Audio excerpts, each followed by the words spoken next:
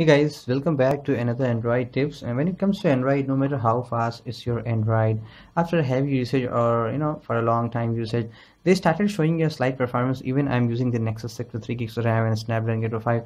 I had to start feeling when I start a couple of app installation and installation a lot of it because due to my work purpose and video filming, I need to install a lot of apps to create best apps, videos, so many stuff. Yes, I do feel sometimes like my device getting slow, so that's why I said no matter how fast is your Android phones, they started to get slow day by day until unless you won't maintain it, because this is a device in OS, like you do use your laptop and desktop to make a lot of performances here to boot the OS or to make the desktop work fine. So same way you have to do with the Android phone itself. So there are a lot of ways to make your Android OS run smoother, but I'm not going to cover all. Instead, I will be covering only those that are more effective. I am practically using daily, and they are 100% safe. There is no risk at all that your device can be bricked or broken. You can lose your data. I'm not going to tell you anything because they are not got to use these kinds of stuffs. And there's a number one tip that I'm going to show you guys what you have to do. I will request you guys install Facebook.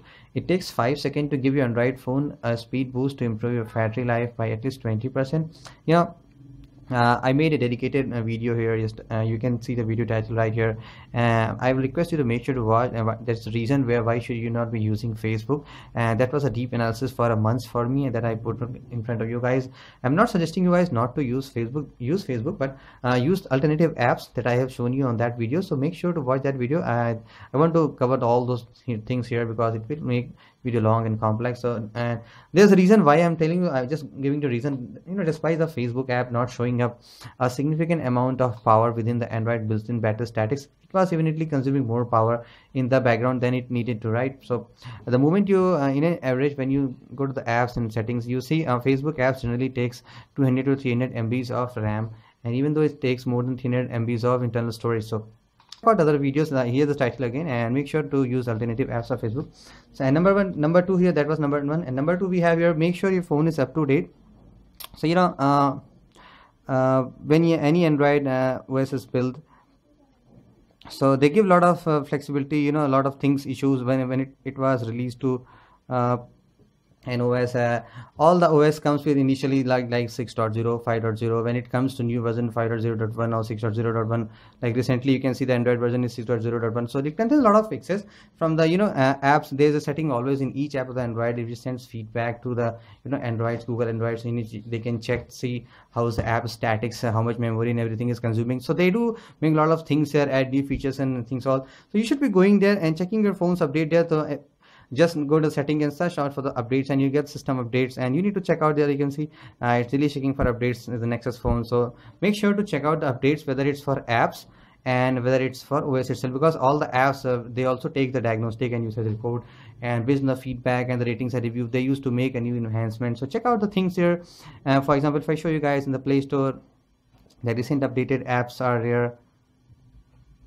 Sorry, my network was turned off. So here you go, and you can see if you go to the My App update, so you might be noticing why my device is functioning so fast here.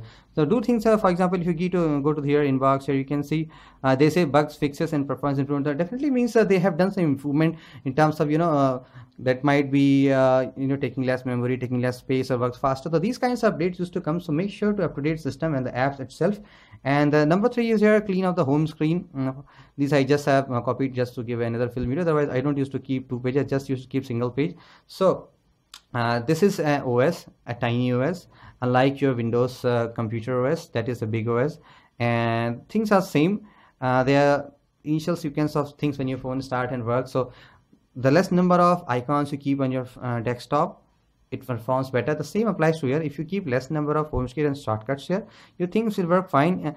Instead, if you're bothering about things, so you can install any of the third-party tools like Omni, Swipe is there. I already made a essential apps video. You can check out there. These kinds of things can help you. Even they won't take much battery. Let me show you guys here. If you might think the widgets take, so some widgets never takes a lot of battery. So if I go and check out there, you can see here's Omni Swipe. It takes a very less. 64 MB is very small amount for an app, and just take 28 MB of memory. So that's not very problem if you have at least a 1 gig of phone. So 64 MB is very negligible. Even if app is taking less than 100 MB, it should be considered as a very good app. So clean your home screen as much as possible. Remove most of the things, and that will make your phone home screen definitely launch faster. All right, and so the number 4 is uninstall and disable unused apps, even they are Google apps too. For example, if you come down to the apps here, there are a lot of apps. For example, Google Stall with you, like Google Keep, Google Fit, and Google Docs and all, and these are definitely never necessary. So you can see it is disabled. I use the MS Office, so I disabled that app. So a lot of apps are there that you Google Playbooks, I never read books here, play games and never to play games, play movies in TV. So you can disable a lot of apps, and also there are some built-in apps that you never really use, and so you should be uninstalling that those apps. And for example, Cloud Print is never used, so I can simply make it force stop and make it disable.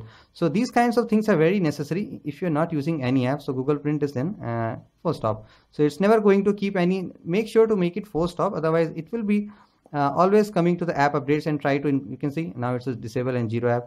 So these kinds of things you should do, guys. Docs is disabled, so definitely Hangouts I'm never using, so I disabled it. So Google itself give you a lot of things that you should never be using, and other apps that you're not using, simply go and uninstall. If you're thinking, okay, after some days or weeks you will use, so no problem. In the between that, they will consume a lot of memories and your battery and internal space and data itself, so better to uninstall them instead of keeping them and retaining them.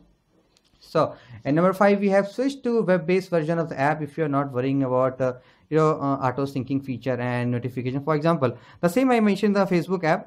For example, this is my Twitter account, and I never bother about getting a lot of notification because I'm getting a lot of notifications, and so I cannot keep on checking and replying them. So instead, I just to use web-based. It is not a Twitter app, as you can see. It is from this Chrome beta I'm using, and you can check out there. This is my Twitter. I just made a shortcut to there. You click on add to home screen. There is a dedicated video how to create Android Chrome tab to pin to shortcuts and use it. So this is the video title, and make sure to check out that video. Is very good video for using the Chrome effectively. So if you are not bothering about much thing, as you can say, let me show you guys again. I'm using a lot of stuff here: Facebook, Twitter, Instagram, and YouTube. I have both things, so I do a lot of things with the Chrome. And if you see here, Chrome internally takes very less amount of memory that you can see. Chrome beta, it just takes 4.1 MB. You can result is in front of you.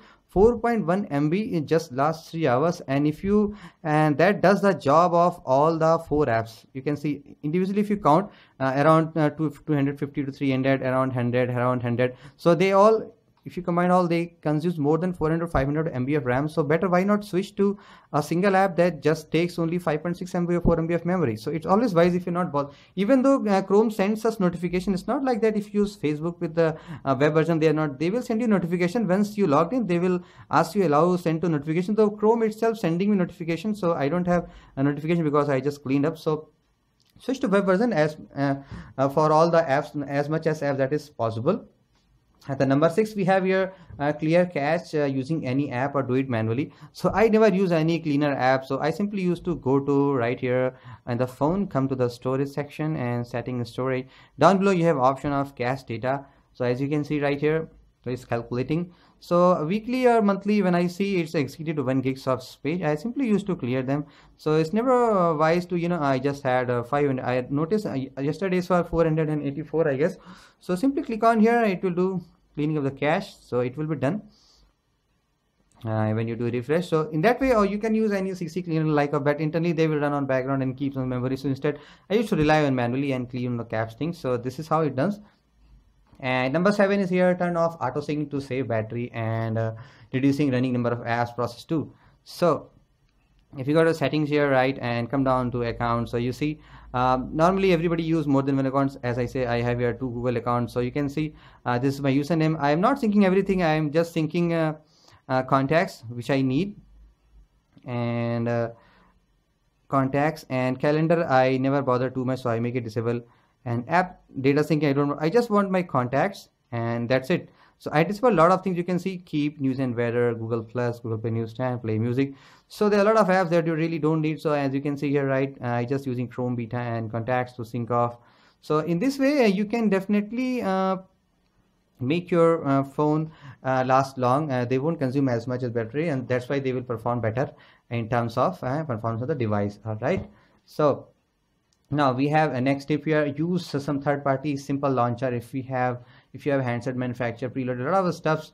So for example, uh, if you install any launcher, all launcher comes with a lot of stuff that can really make you beautiful. I can show you guys a demo here.